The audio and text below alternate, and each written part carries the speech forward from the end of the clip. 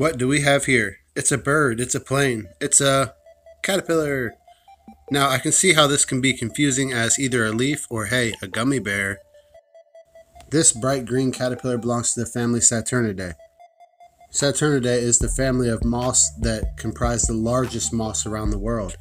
Now this one belongs to the Luna moth. It is an arboreal species, and that bright green color can help it blend in with its food source. That way predators don't spot it right away. You ever seen a snake like that, Chris? No, not that small. I don't even know what kind of snake that is. It is mildly venomous. Nah.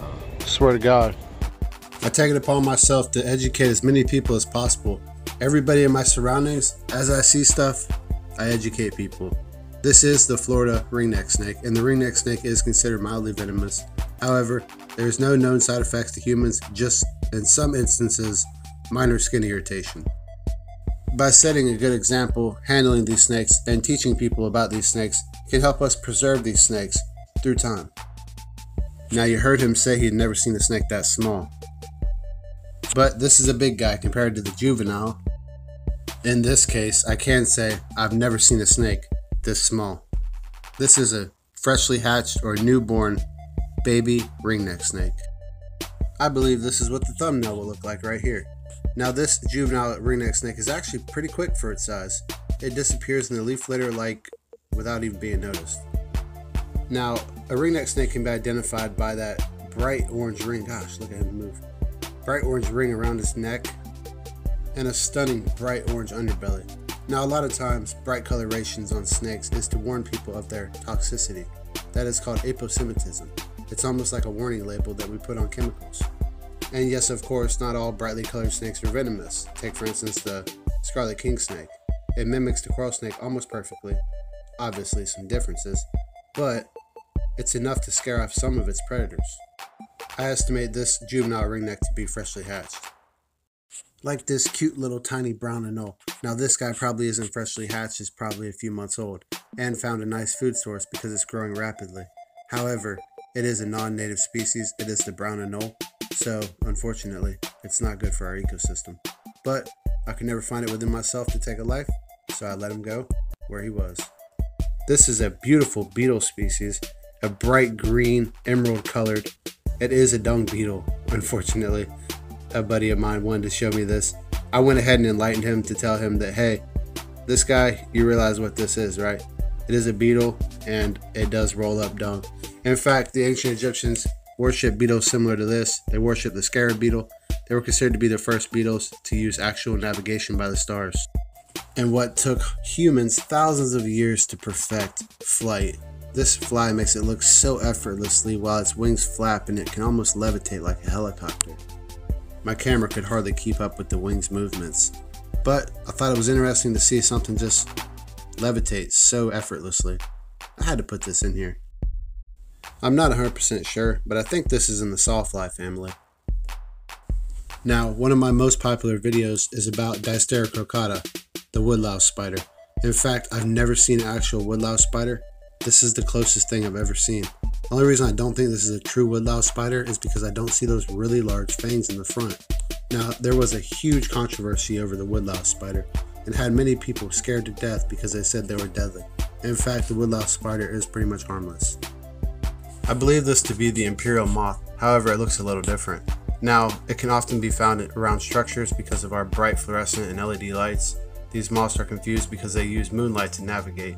Unfortunately, many times they perish right there in front of buildings. But I did find a true imperial moth, this one right here. It was at the end of its life cycle. We also found this moth around a structure. Truly saddening, you can tell by the look on this guy's face. However, it was still fascinating to see. It's our responsibility to educate people about wildlife so they can... I like turtles. You got it. Like turtles. This is my 6-year-old buddy right here. Now he was helping me clean out their aquarium. Their aquarium's low right there, obviously, but we're still going through the process. Normally they have a floating dock and lots of different plants and stuff in there for them to hang out around. I know what you're thinking. You couldn't have possibly taken those beautiful photographs of that cardinal. Those came out of the Audubon book for bird identification. Of course I took these photos. This bird was inside of a structure, inside of a shop. bird sanctuary in here or something? Birds will actually create nests inside of buildings because they're sheltered from the rain and a lot of times predators. Now, things have changed a lot in my day. Since I was a kid, these are my parents at Key West, the 90 miles to Cuba sign.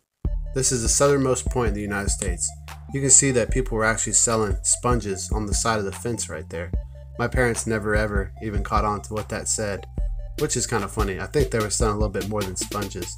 It was just an interesting photo I saw from way back in my time. Now, Luna moths aren't the only thing that really come out at night. Look at these snails, they're like breeding and stuff. Also, at night, sea turtles come onto the beach to lay their eggs. Make sure you go back and watch my sea turtle video where I actually spotted and watched the whole process. Life comes in all shapes and sizes, from the smallest mushroom caps growing on the side of the bark of large trees to this important Thyranx wasp that is pollinating this flower. I have no idea what kind of caterpillar this is, but it was a harder caterpillar, not a real soft spongy one like we showed before. But even harder exoskeleton than that is this odd beetle. Now, many animals have adapted to men, and obviously this hawk is peaked upon a roof. The pigeon horntail wasp with the largest stinger I've ever seen. Not like this guy, the Metricus wasp, which in fact has one of the most painful stings I've ever encountered. This is the DK's brown snake, which is a native snake species throughout the eastern United States. This is what a mosasaur dinosaur tooth would look like. I actually gave that away in a previous video. And this is the bumblebee, which I've never received a proper sting from. But some of you may remember I got stung on the lip by one of these bad boys. And this is another mildly venomous small snake species known as the pinewood snake. This is the polka-dotted wasp moth. It seems to be confused right now. Its host plant is the oleander species, and this in fact is a podocarpus. Now, it's not a wasp, it is a moth. It has aposematism, hopefully confusing any predators that would try to eat it. Look at how bright that emerald green, stunning, almost iridescent color is. Now, that red tail is kind of used to deter predators.